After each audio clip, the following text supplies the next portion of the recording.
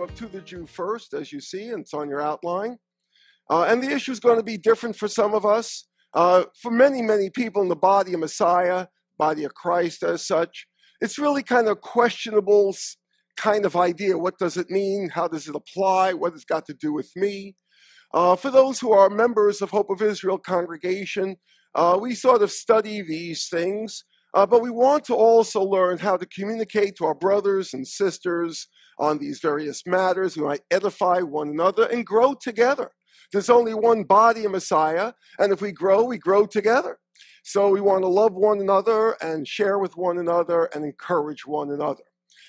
You'll notice some of the jargon I use may sound a little strange. I might say Messiah instead of Christ. If you have a problem with that, I forgive you. I might say Yeshua instead of Jesus. I might have God with a dash in it. You say, why would you have all those things? Because of To the Jew First. Because of the sensitivities that it encourages in my heart as we try to reach out to the Jew first and equally to the Gentile. And so we want to grow in that sensitivity that's an expression of his love as we care about the people around us and love others as he loves us and understanding his faithfulness. So are you ready to move ahead? There's going to be a time for question and answers. And if you have an outline, I think, do we run out of outlines? Who needs an outline? Raise your hand. Maria is in charge of all outlines here and around the world. To those in Roanoke and in Florida and Israel and other places that are live streaming with us, we want to welcome you as well, but no outline for you, just saying. But it'll be a simple kind of procedure as we go through the text and understand its application for our lives. Let's take a look at it, if we might. It says in Romans chapter 1, verse 16 and 17, "For I am not ashamed of the gospel." In this congregation, we might say good news, the Besorah, the gospel, the good news. "For it is the power of God for salvation to everyone who believes, to the Jew first, and also to the Greek or Gentile."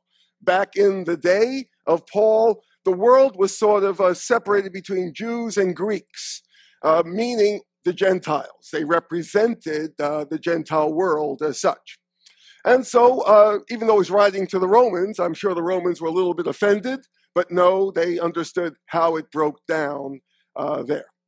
But anyway, to everyone who believes, to the Jew first, and also to the Greek, for in it the righteousness of God is revealed from faith for faith, should be faith to faith, as it is written, the righteous shall live by faith. We're going to take a look at this. Let's first consider that there are some people with there's all sorts of opinions.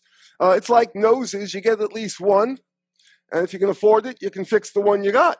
But when it comes to opinions, it can sometimes find yourself differing with brothers and sisters. Rather than edifying one another, we can sometimes kind of stumble or chafe one another. We want to be careful of that. There's different opinions. Let me just mention a few to you. Some have thought it's a matter of procedure. First, share Messiah with the Jewish people near you, and then you can share him with the Gentiles that are near you. That sort of makes some kind of sense. It certainly has proved problematic. There was in Missouri a church there that was teaching on to the Jew first in this regard, that it was procedural. First witness to the Jewish people around you, then share with the Gentiles. The problem was there was one Jewish family in town, and everyone took it upon themselves to first talk to them. And so those poor people heard it probably 350 times before any Gentiles had the chance to hear it. We'll take a look at it. It doesn't really deal with procedure, but it's a good idea just to share with everyone to the Jew first. Why not? We'll move along, though. More common idea is that some have thought that's a matter of history. The message went first to the Jews, and now it goes to the Gentiles. And this has been understood in various ways. They get this idea primarily from a verse in Acts chapter 13, verse 46. If you have your Bible, take a look at it. I just want to make reference to it because this is where much of the thinking for this can biblically be supported, and I don't think personally that it's the proper interpretation. We'll go over my opinions. I have a nose, I have an opinion. I'm not afraid to use it. And so in chapter 13, 46, we see Paul and Barnabas sharing Messiah, and he's finding that after sharing for a while, as we have taught in our classes here, that when people are responding negatively to the message, you don't want to irritate them any further. But in any case, 1346, we find Paul, it says there, Paul and Barnabas grew bold and said it was necessary that the word of God should be spoken to you first. But since you rejected and judged yourselves unworthy of everlasting life, behold, we turn to the Gentiles. And so some have thought from that verse that Paul changed his whole routine, his whole procedure, his methodology, and stopped going to the Jews first, etc.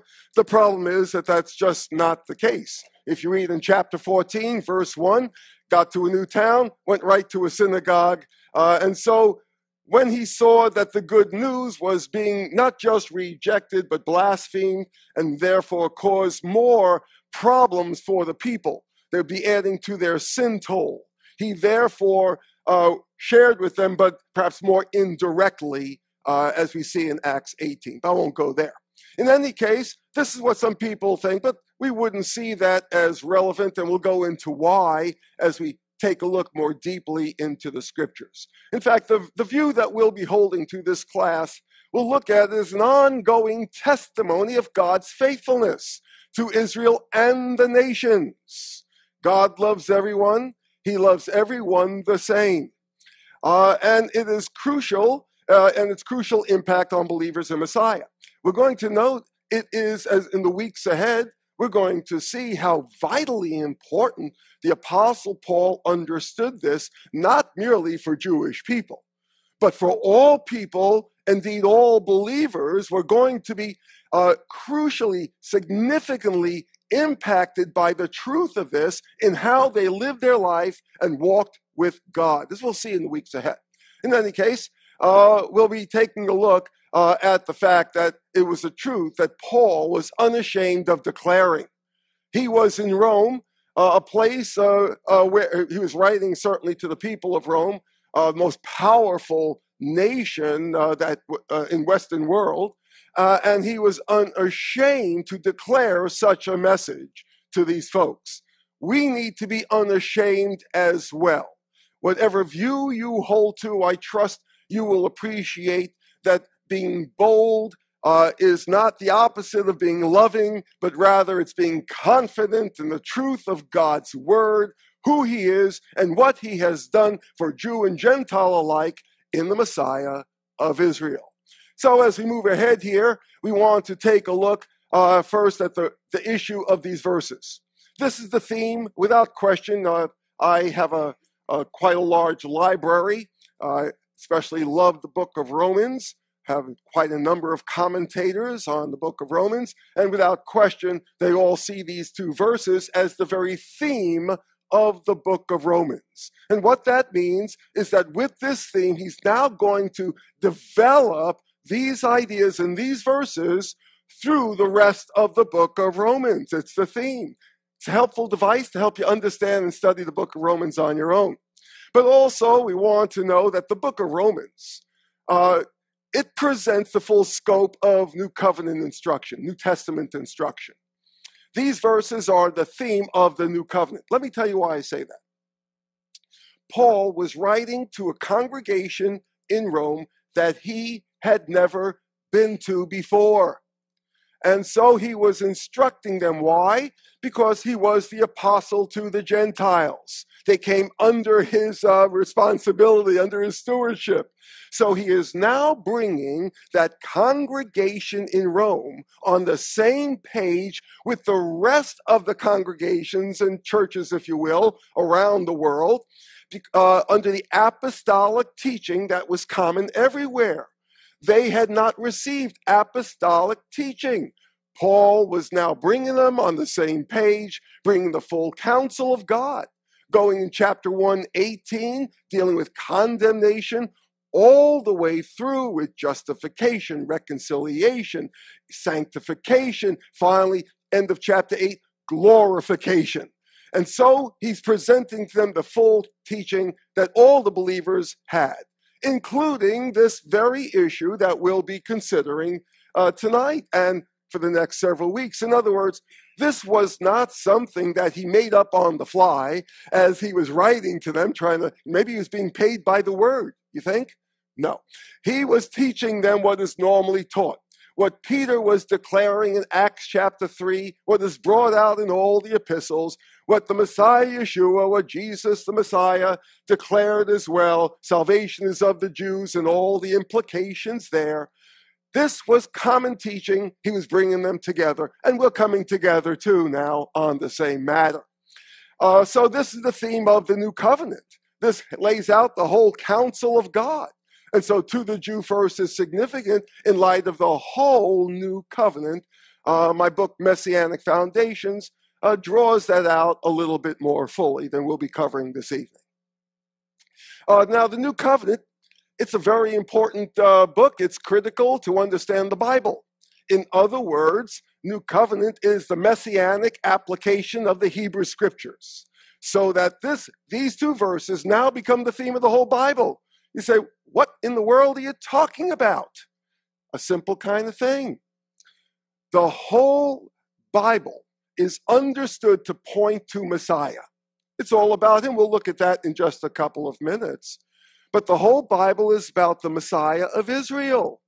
The new covenant shows the fulfillment of his coming. He is the fulfillment of the Torah, of the law of Moses. Whatever the law of Moses was about, he fulfilled it, he demonstrates it, he lives it out. The new covenant and all the instruction there is meant to help us not only understand the rest of the Bible, but apply it so it's profitable for our life, for all scripture is inspired of God and profitable. The new covenant, or New Testament, if you will, makes the whole Bible profitable in the Messiah for each of us. And so these verses help us understand the whole scriptures, which is all about the Lord God and his righteousness revealed in Messiah. So if we misinterpret these two little verses, we may misconstrue a whole lot more than that. If indeed this is the theme of Romans, and if indeed Romans is actually key to the new covenant teaching, and if indeed the new covenant is key to understanding the whole Bible, these verses play quite a role in our interpretation and proper understanding of the scriptures. I'm now going to move along. Write down your questions. I can see on your faces all your question marks. You say, why don't you stop now and ask for questions? We won't go any further. So we're going to stop at a certain time and move it right ahead for question and answers. And then we'll see if you have any questions after we look at some more of the scripture. You ready? Okay. Moving on now. First point we want to look at on your outline, I'm not ashamed of the ability of the good news. Ability, it is the power of God for salvation, unto salvation. You say, well, hold a second. I was sort of hoping it was the power of God for Las Vegas night. Or is the power of God to get my wife to tolerate me? Well, that may be more than what God can do. I don't know your wife. I will just say the purpose of God's power, the purposes of God's work is for salvation. It's all about our salvation. In that is the fullness of life. We're complete in Messiah. All the issues of life are not only addressed, but powerfully fulfilled in the Messiah. Our salvation brings in all the issues of our life. We can't go into all your issues right now. Just take my word for its application. And so as we consider the matter, this was the purpose that the rabbis understood as well. And so we see from their writings in the Talmud reflecting on first century thinking about this matter. It says in Berachot 34b, all the prophets prophesied only for the days of Messiah. What's that mean? The rabbis understood Moses and the other prophets all spoke about Messiah. That's why Abraham was glad to see his day. In John chapter 8, reminds us. It was all pointing to him. Oh, pardon me. And so also in Sanhedrin 98b, it goes on to say the world was created only for Messiah. This is what Paul actually taught us in Colossians. It was made by him, for him, through him. It's all about him. So we want to see it in the same way, even as it's authoritatively presented in the New Covenant scriptures. We see that this is not alien thinking to the first century Jewish people as they were thinking about the issues of Messiah as well. And so regarding this power, what do we mean by that? We mean the life and the death of the Messiah, his life. Everything about his life is the power of God manifest. A virgin birth. Can't do that every day, you know. That's the work of God and God alone, not only in prophecy, but also in what he provided. He was able to get it done. That's God's power. The life he lived, the sinless life, demonstrates the power of God. You say, what do you mean the sinless life? Wasn't he sinless because he's the Son of God? Well, of course he's sinless because he's the Son of God. But when he came in the flesh, he gave up all his prerogatives and preferences of eternity and took on flesh. And therefore, we follow him because he shows us how to depend on grace, walking by faith, not sight. That grace through faith is something he modeled for us. That's why we can be followers of this one, this Messiah and Savior, okay? That's the power of God in the life he lived, but also the very fact that he died in our place for our sins. That's the power of God. You say, well, how could that be the power of God? It looked like he was being victimized, being nailed to that awful cross. How could that be the power of God? That was God's love that wouldn't come down. You know, when Satan tried to test him in the wilderness, he said, if you be the Son of God, turn these stones into bread. He was never going to use his power for personal gain. And so that's because he's the Son of God, he didn't turn the stones into bread, though he fed multitudes of other people. And when he was on the cross, mockingly they said to him, if you be the Son of God, come down from the cross. No, it's because he was the Son of God. He stayed on the cross because he was there for you and me. That's the power of God. And then, of course, in his bodily resurrection, as was prophesied, so God brought to pass by the power of God demonstrated in every aspect of his life. That resurrection is proof positive that his death was accepted by God as atonement for our sins. And so every area demonstrates the power of God for our salvation. Are you good to go with that? But that's not enough. It also has to do with the fact that's the way we live by that same power. The very power that raised Messiah Yeshua, Jesus the Messiah from the dead, is the very power through the Holy Spirit that empowers you to live a life to the glory of God. And so we want to be plugged in on these matters. His power, not by any works of our own. No works according to the Torah could anyone attain salvation.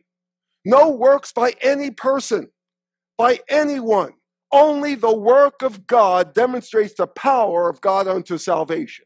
And so to the Jewish people, it is to the Jew first, but he wants them to understand as well that by no works of Torah can anyone be saved. It is only on the fulfillment of Torah in the Messiah of Israel. There's the power for our lives, the work of God, not the works of man. And yes, that kid got it right. You know, in Yeshua, you can actually do it. So we want to look to him, trust in him, abide in him, and bear much fruit. I'm just going to touch on the simple points lightly, move along, so we can get to the question and answers, which I think are very important. Write them down, though. It says there, not only is it the power of God to salvation, it also says to everyone who believes. That's called good news. I want you to know this is good news. To everyone who believes. First of all, it's for everyone. What God has done in the Messiah, simply stated, is sufficient for all people. No matter what sins you may have committed or what acts or deeds that you're too ashamed to even talk about them. God in the Messiah brought atonement for those sins. It is sufficient for everyone, Jew and Gentile alike. You say, but what's your point? It's also, quite honestly, efficient only to those who believe. Let me explain. Some get confused on this issue.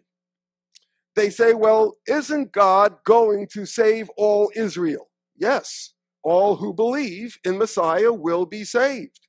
Well, didn't he make promises to the nation? Doesn't that mean the Jewish people have their own way of salvation without faith in the Messiah Yeshua? No. Everything God said in Moses and the prophets was only to point to the Messiah. That's what Paul was saying in Romans chapter 3, verse 20 and 21, that the law and the prophets, Moses and the prophets, are witness to the righteousness of God in Yeshua. And so we want to understand that Jewish people need to understand the promises were meant to keep us as a people. But the individual Jewish person always had to believe. And so Jewish people individually could be lost, separated from God. But the nation as a whole had a promise to be sustained by his grace and his power. So all of us would have hope in his promises and believe. It's sufficient for all, efficient to all who believe. It's applied to all, provided for everyone, but only applied to those who believe. Make sense? So we want to get our heads around. You may want to write down for clarification on some of these matters that I may be not going into very fully. That's okay. Have time for your Q&A in just a little bit. Moving on. So the present tense faith, what's that mean? It says that to everyone who believes. It's present tense. Everyone who believes. Right now, if you believe, you can have it. You say, but he died long ago. It's to everyone who believes. It is for everyone who will believe. Present tense faith is to be saved and walk by faith. That same faith is based upon the power of God for salvation and living out the life of Yeshua. Moving on now, and to the reasons we may have gathered together. That was a little preliminary. It says to the Jew first and also to the Greek. And so we want to understand this matter. First of all, the good news is to the Jew first. You say, well, yeah, but what does that mean? Well, we're going to consider that right now. Take some notes. First of all, what does it mean? We have to understand the adjective first, proton. It's used several times to help us understand what it means. Does it mean first in the order of events? First it went to the Jewish people, as the New International Version seems to assume, and then to the Gentile? No, that's not how the word is used. It's used in several places. In your Bibles, turn to Romans chapter 2. Take a look at how it's used in verse 9 and 10. The same word, used in the same context, Romans chapter 2, verse 9 and 10. If you're taking notes, you want to write that down for further study and consideration. In chapter 2, verse 9 and 10, Paul writes there how even-handed God is. He says here, tribulation and anguish on every soul of man that does evil, to the Jew first and also to the Greek or Gentile. Well, that's fair. Why to the Jew first? We'll see in a moment. You say, well, maybe they got their judgment. Now it's okay. 70 AD, they were judged, or by Hitler or whatever. Now there's no more judgment. We'll see that that's not what it means. Notice what it says here. Verse 10, but glory and honor and peace to everyone who works what is good, to the Jew first and also to the Greek or Gentile. So for both reward and also for judgment? Really? To the Jew first. But what does it mean to the Jew first? Chapter 3 uses it again in verse 2. By the way, how many people here have a King James or a New King James or one of those older venerable translations? Raise your hand. Don't be ashamed, you righteous remnant. Because the English translation is best brought out on that verse in that particular translation. I'll show you why. It says there, in chapter 3 and verse 2, It says, verse 1, he says, what advantage then has the Jew, or what profit of circumcision? I would say, well, first of all, good looks, great sense of humor, and business acumen. No, he says, much in every way. Then he says, chiefly. You see that word chiefly, if you have the right translation, right in your margin, if you wish. Chiefly, because he doesn't go on to number 2. He doesn't say first, second, third. He says proton. First meaning chiefly, primarily. You say, I don't understand. What do you mean? The good news of the Messiah is primarily for the Jewish people, listen, because that's to whom the promises were made. Hold on, don't get nervous. We'll see that it's for everyone, but we'll see as well that if it's not for the Jewish people, it's not going to be for anyone else, as you'll see in just a moment. Let's move right ahead. So it's chiefly, it's primarily, it's based upon the promises God made to Israel, and we'll take a look at that now. But I want to go on to another point. It says, because of the verb is, sounds like a President Clinton kind of thing. What do you mean by is? Well, let's just understand the whole verse is in the same present tense. The whole verse is the same present tense. It is the power of God unto salvation. If you say it was, you're saying that it's no longer the power of God, you see? It's still the power of God unto salvation. Do you believe that? Take my word for it if you have a question on that matter. And it is to everyone who believes. You see, it's present tense. It's to everyone who believes right now. It's present tense. Always has been, always will be. And therefore, it is to the Jew first. If he was to say it was to the Jew first, and now for the Gentiles, he'd have to change the verbs. He'd have to bring in another verb, a past tense verb, a preterite of some sort, saying it was to the Jews and now it's for the... No. Just like it's the power of God unto salvation, just like it's to everyone who believes, so also it is to the Jew first and also to the Gentile. Present tense all the way through, still to the Jew first, chiefly. Let's move on. Why? First of all, let's understand in the historical context. It has to be present tense to the Jew first, now as well as then. Why? Paul was not looking back 300 years later on what God was doing in the first century. That he was going to the Jewish people first, and then to the time of the history moving along, he then went to the Gentiles. Paul was in the flow of history. He was in the midst of it. It was something he was writing about at that time, not looking back on it. It couldn't be a past tense. It couldn't be merely a historical means. It had to do with a present tense matter. It is to the Jew first. For Paul, for me, for you, and the whole body of Messiah as well. Because of the covenant redemption. This is going to sound outlandish. Hold your rotten tomatoes for a minute, though. There has been no covenant of redemption ever made for anyone apart from the covenants God made with Israel through Abraham. There has been no covenant of redemption, no means of salvation, other than through the covenant of redemption that God made with Israel. Take a look. That's what Paul says in Galatians chapter 3, verse 8. He understood the promises that God made to Israel, to Abraham, was to help the Gentiles. God has a sense of humor. When I get to heaven, I'll be probably having even more fun than I'm having now, as I get it. Galatians chapter 3, verse 8, and the scripture foreseeing that God would justify the Gentiles by faith, preached the good news, the gospel beforehand to Abraham, saying, in you, in your seed, in the text, in you all the nations of the world, all the nations will be blessed. You say, what does that mean?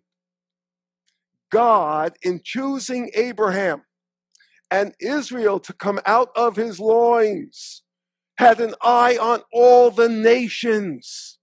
The way that God would actually save all the nations would be through the covenant he would make with Israel. The fulfillment of the covenant for Israel would be the hope of the Gentiles. And therefore, to the Jew first is the hope of the Gentiles. As we go on more fully, not only this evening, but in the weeks ahead. This was the motto to the Jew first, was the motto Paul was saying to mostly Gentile congregation of Rome. That would be the motto of the age that we're in, that we might understand the very promises of God, not merely for the Jewish people, but to the nations. And so when he fulfilled the promises to Israel in the Messiah, he was actually bringing the Gentiles on board. And therefore, we want to understand the good news, as the scripture says, and also to the Greek. I like the Complete Jewish Bible's translation on that verse, on that phrase, actually. I like on that phrase. Not only to the Jew first, or primarily to the Jewish people, I said, but equally to the Gentiles. I think that really handles it perfectly. Equally to the Jewish people first, because it's primarily made about covenants God made with Israel. But not to the exclusion of Gentiles. Rather, we're on equal standing together in the Messiah. That's a good, I think, a great translation of the intentions that Paul was making on the matter. When we take a look at Romans 11, Paul will actually develop that phrase. Romans 11 is meant to develop that phrase for our study and application as we move ahead next week, okay? And so the whole issue, God must be faithful to the nations. Why? He's God. He loves us all. For God so loved the world. He created the whole world. Loves everybody. God must be faithful to the nations. Not only faithful to Israel, which we often say and hear, but he must be faithful to the nations. But he can only be faithful to the nations if the good news is to the Jew first. Because the very means of salvation of the nations is through the covenant he made through the Jewish people. And in your seed, all the nations of the earth will be blessed. And so as we consider this matter, we now want to come to the most important point Paul is going to make. Most important point Paul's going to make. It must be to the Jew first, otherwise, my goodness, has God forsaken his people? Paul will, you see, extrapolate on this, will expand on this very idea to the Jew first. God must be faithful to the Jewish people. What hope would there be for anyone? I mean, if I sold you a car and it turned out to be a lemon, would you actually send your brother to buy a car for me too? No. God must be faithful to the covenants he made with Israel in order that the Gentiles might have faith in this very same God. Let me put it another way. For the Messiah to be the Savior of the world, he must be the Messiah of Israel first. His only credentials to be anybody's Savior, if he's the true Jewish Messiah. It's these covenants, these promises that show who the Messiah is, what he would be. And therefore, based upon these Jewish credentials, if I may say, he therefore is everybody's Savior, everyone who believes. But if he is not the Messiah of Israel, if God has forsaken his covenant people, then where are his credentials to be anybody's Savior? We'll go into that just a little bit more in the weeks ahead as well. To the Jew first, therefore, is the only hope for Israel and the nations together.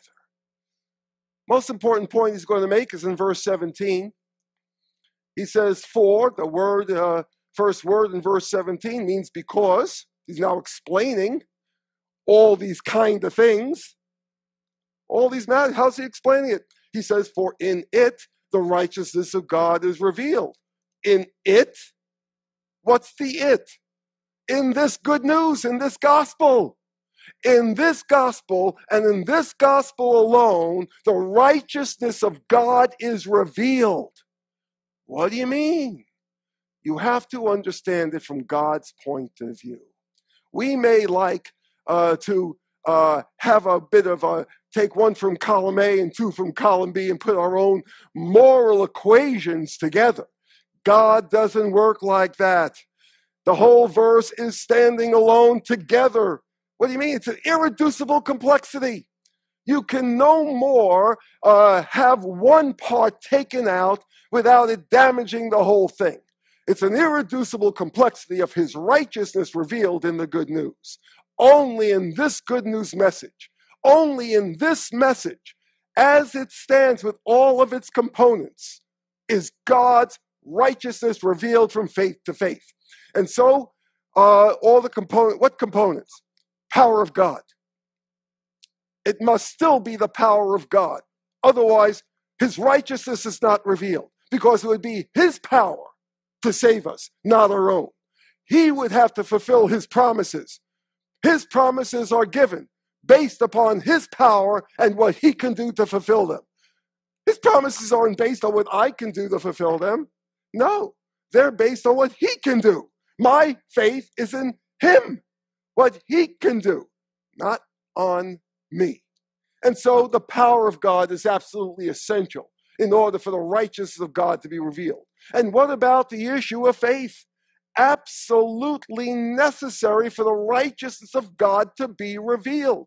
If there's any other way but by faith, any other way, Abraham is lost. For Abraham was told that it was said to him that his faith was reckoned unto him as righteousness. If his faith wasn't sufficient, he's without righteousness too. That's why Abraham was glad to see his day, you see. So we want to understand that faith is essential to understand that God is going to save us by our trust in him, our faith in him, and not what we can do. But also the third component we looked at, to the Jew first. If that be removed, that be replaced, that be misunderstood or misconstrued even, I would only say that removing any part of that message diminishes the righteousness of God, and may it never be. May it never be that we do anything but honor and glorify the very righteousness of God that saves us now and forever in our Messiah. And the good news, the gospel, is the declaration of the righteousness of God in the Messiah for all of us who believe. And so we want to understand the matter. And I want to go a little further. It's to the Jew first. It cannot be changed. If it's not to the Jew first, and primarily so, we want to understand his righteousness is diminished. But also if it's not equally for the Gentile. If anyone was to say that Gentiles had to become Jews, they weren't good enough in themselves, they'd be diminishing the power to save anyone, be diminishing the necessity of faith, removing the very issues of the priority of the Jewish people. And so therefore it must be equally to the Gentiles. We are in equal standing. Any diminishing of that fact also diminishes the righteousness of God. For is he the God of the Jewish people alone? No. He's the God of Jews and Gentiles alike. And so the proper understanding of this portion of Scripture is absolutely essential, not merely so we're assurance of our salvation, but also that we might live out the very righteousness of God in the Messiah. If someone was to say to me, Sam, what's the purpose of your life? I am living to demonstrate that God has been faithful to a sinner like me, that I've been saved by his grace through faith in the Messiah, and that my life is changed not because of who I am, because of who he is and what he's done. That's what my life is about. Even though I was born 1948, a Jewish man, when I came to faith in the Messiah, I had new life forever, and that will never change. And so I want us to understand together, to the Jew first has nothing to do with politics. has nothing to do with ethnicity, that somehow one ethnic group has leverage or edge up on others or something like that. Not at all. It has to do with God being faithful to himself, really, to his own character, therefore to his promises, to his promise for redemption and salvation for lost humanity, to the Jew first, and equally to the Gentile. Some would say, but how come I never heard this before? Don't blame me. I only can do what I can do, right? The truth is the truth, even if no one believes it. A lie is a lie, even if everyone believes it. And so if you've been taught a lie, and though it may be the popular opinion, you may want to review the matter according to the Word of God.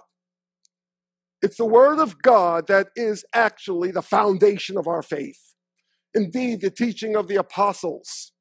We want to understand our faith accordingly and evaluate any tradition, any interpretation, any way at all, regardless of the importance or the popularity of the teacher or the teaching.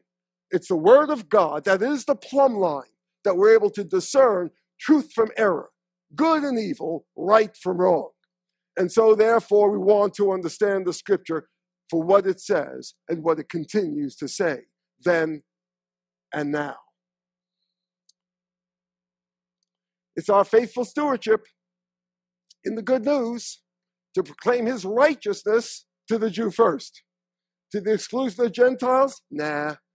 At Hope of Israel congregation, we want to make sure everyone feels comfortable. We translate Hebrew. We also translate Greek, just to let people know.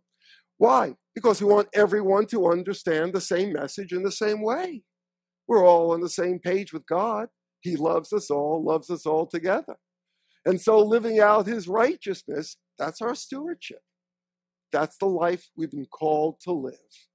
Yeshua is God. Hashem is a way. It means the name, as it says in 3 John, about Yeshua.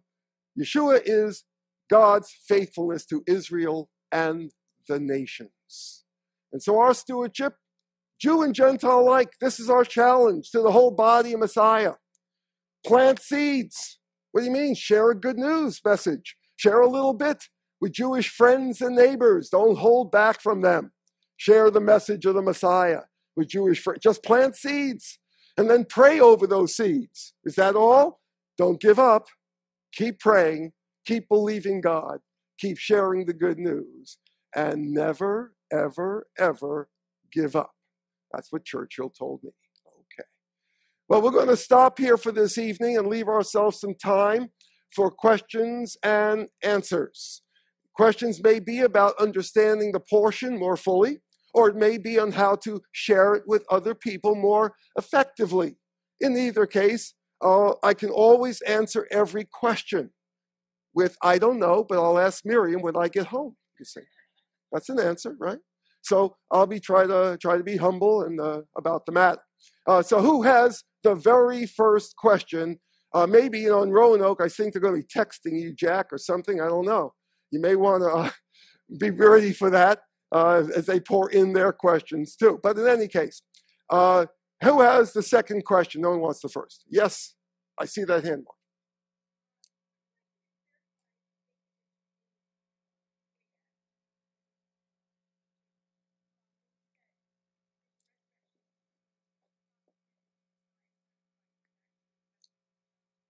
No, I did say that. I mean it. There's more. The resurrection's a glorious, wondrous thing. It demonstrates many things about the power of God for our lives since we walk in resurrection life, as the Bible teaches us. But also in light of his death, it was the proof that his death was accepted by God for our atonement. I say that because it says in Romans chapter 10, verse 9, that if you confess with your mouth Yeshua, Jesus as Lord, and believe in your heart that God raised him from the dead, you shall be saved. But some might say, well, shouldn't it say, confess with your mouth Jesus as Lord, and believe in your heart that he died for your sins? Well, he did die for your sins. But it's faith in the resurrection that shows that the acceptance of those sins by God was declared. It was his bodily resurrection that declared that his death was payment for our sins. And so when you come to faith in the Messiah, it's not just believing he died for your sins, which would be great right there, but along with it is the resurrection, which proves that it made atonement for you. Okay? Oh yeah, the question was, since I said that the resurrection, one aspect of the resurrection is to declare the acceptance of his death as atonement for our sins. Follow-up question, part B.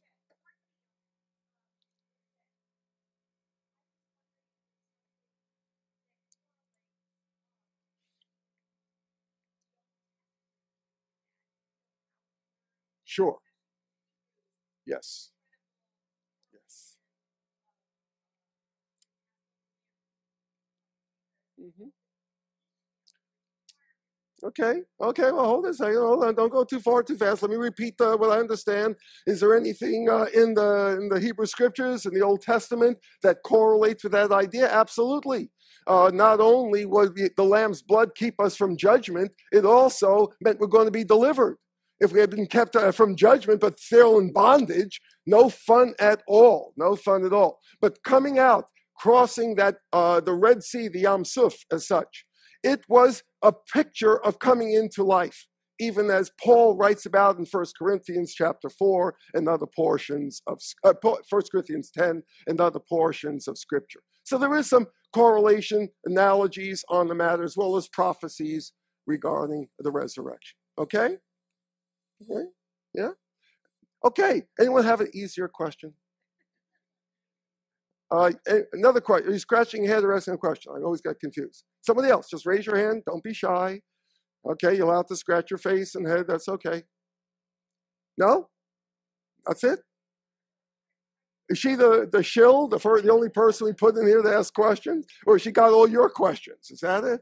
All right. Go ahead. We'll take you one more time, Lord.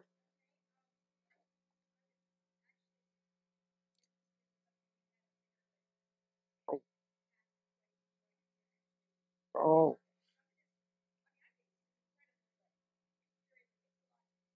I know. It's going to be uploaded. It's going to be uploaded to Hope of Israel's site.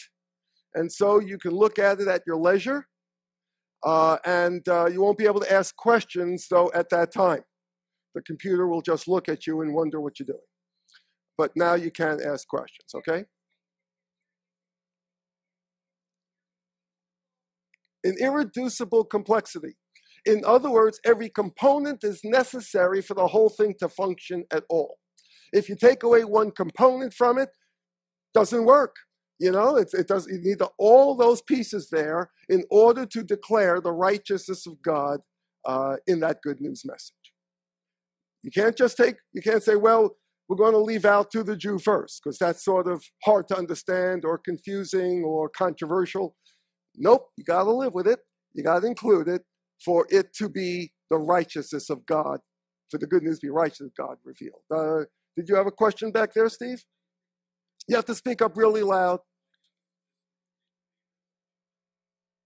Your younger sister's a believer. We're happy. Sure. Yeah.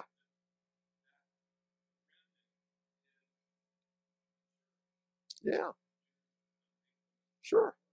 Yep. Mm-hmm. Yeah. Great. Hope they get the persecution that we've enjoyed for so long. But in any case, let's understand, you're right, there are various churches, various believers who buy into the idea that the Jewish people, for all intents and purposes, were sort of incidental to history.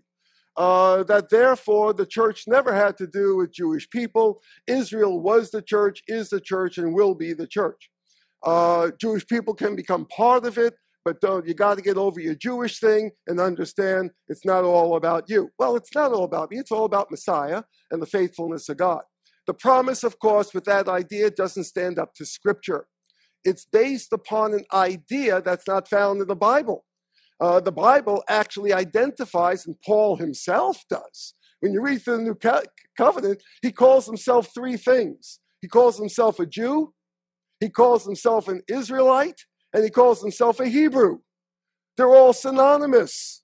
And so not only is he an Israelite, which some people would like to lay claim to, it would appear, but also he's a Jew, which not too many people want to lay claim to. You know, I'm just saying, you know, they don't want to go that far. So they make a distinction that the Bible doesn't make. When we go through when we go through chapter 11 of Romans, it'll become clear as all get out that this can't possibly be right. It must be the Jewish people who are Israel, and that the kingdom will be made up of Israel and the nations together, just like the body of Messiah is made up of Jews and Gentiles together, because God is faithful to his promises. We'll deal with that more fully, okay? Not an uncommon idea. Yes, my dear.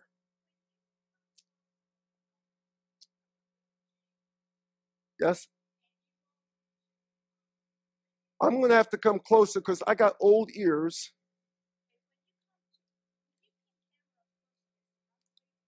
Yes. Yes.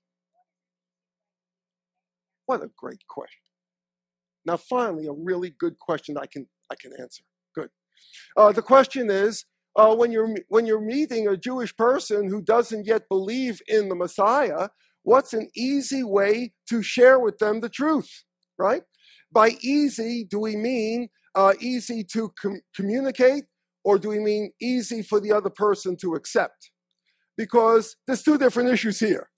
There's easy ways to share the Messiah, but the other person, they're coming to believe it is not the same thing. Because the issue is not merely communication of facts. People, Jews and Gentiles alike, have to be open to the things of God, what God has for them as well. So I would suggest, first of all, praying for your Jewish friends and neighbors. I would also, loving them couldn't hurt. Loving them too, caring about them. And if you want to go to our website and download our seminar on sharing Messiah, that'll give you a lot of helpful hints. A portion of scripture, though, I would encourage all Bible believers, Jewish, Gentile, everyone, all to be familiar with is Isaiah chapter 53. That's a portion, a whole chapter, not just one verse, that actually demonstrates the good news of the Messiah, his death for our sins. So that's a portion of scripture. If you have an opportunity to share with Jewish neighbors or friends or acquaintances, be able to share, that's a portion to go over with them. But also you want to be sharing what he has done for you.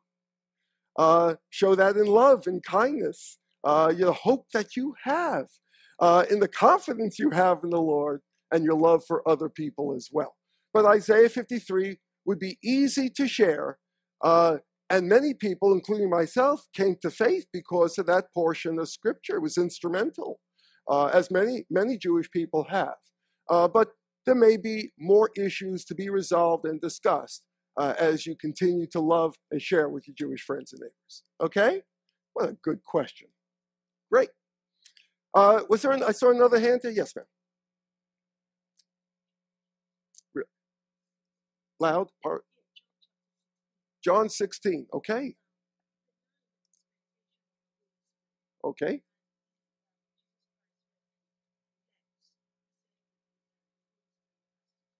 Amen. Yes, he will.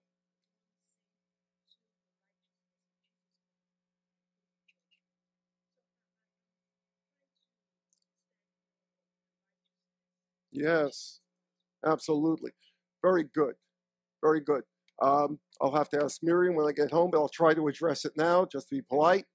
The question has to do with the matter of, since John chapter 16 speaks not only of the giving of the Holy Spirit, but also the tremendous impact he will make bringing people under conviction regarding the issues of God's righteousness. How does that relate to this matter? Very important, because the Word of God is the sword of the Spirit. And as we use the Word of God accurately, he does his work. when we use it inaccurately, we find the Holy Spirit might be offended or grieved. So we want to rightly divide the word of truth.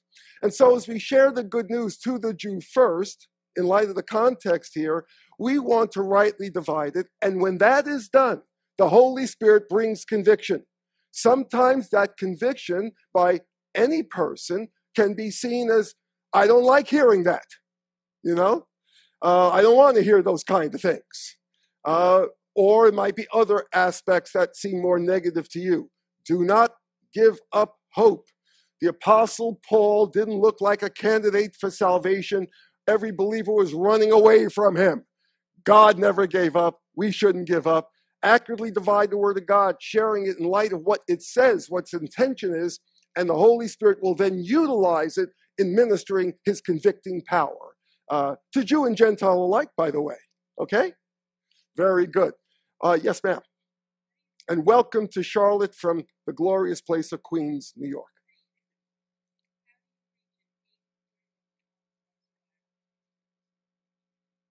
Well, sure. Yeah. Yeah. The question is, how do you share Messiah? How do you reach them, in a sense? With good news, 84-year-old Holocaust survivor that might not be well read in the scriptures, although may know her holidays and other aspects of the culture, right? Yeah, well, you share it in the same way, with love, with kindness. We have a 98-year-old Holocaust survivor in our congregation.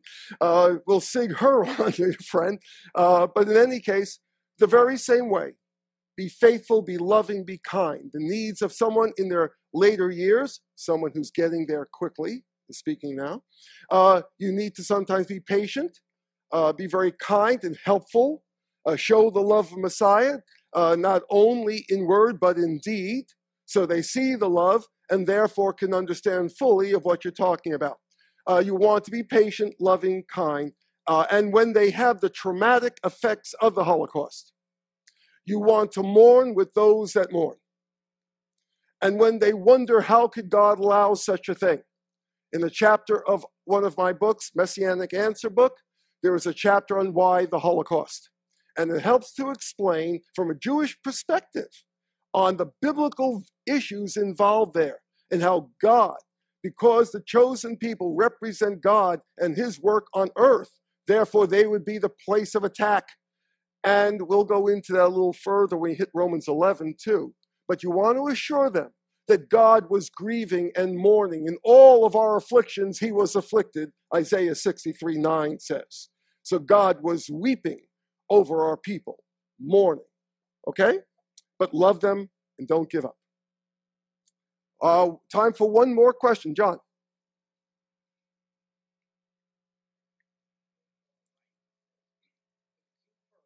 Yes. Yes. When did that start? Relevant? Yeah. No, it had to do right from Abraham. The very promises to Abraham. That's why he says the good news was included in there, Galatians 3:8. And so the very good news, the promises of God to Israel, were intended not only for Israel, but also for the Gentile. And so right from the beginning, God's redemptive program was for all of humanity, to the Jew first, but not to the Jew only, starting right from the beginning. Okay, John? Good question. I'll have to ask Miriam about that too, though, when I get home. Okay. It's getting close to time. How many people have kids in classes right now? Don't raise your hand if you're in Roanoke. Well, we want to make sure that the teachers are not overly abused.